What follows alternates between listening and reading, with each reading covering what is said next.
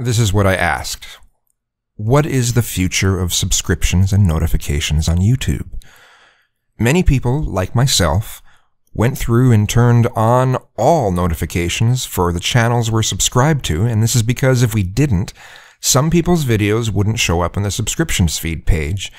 They instead would only show up if their videos met some sort of unwritten, unannounced criteria that aligns with an unwritten, unannounced algorithm.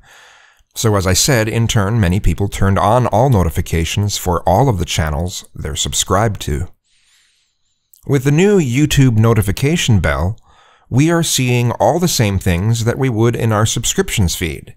Unfortunately, if someone turned on all notifications for all the channels they're subscribed to, it means that the notification bell will be almost completely filled with notifications of channels uploading videos.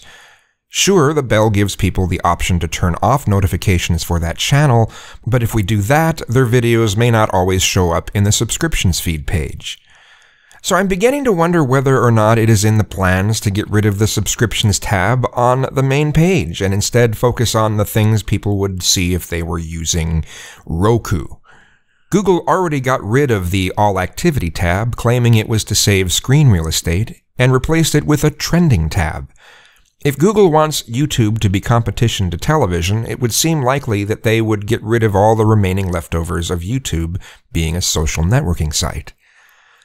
I understand that Google has worked very hard to try to force people to be subscribed to fewer channels, but if they get rid of the subscriptions feed page, I don't really know how this is supposed to work. It's almost as if you want people to be narrow-minded and tribal. So I'm left with the question, what is the future of subscriptions and notifications on YouTube? I doubt I'm going to get any responses to this post. That's how any inquiries about this sort of thing go.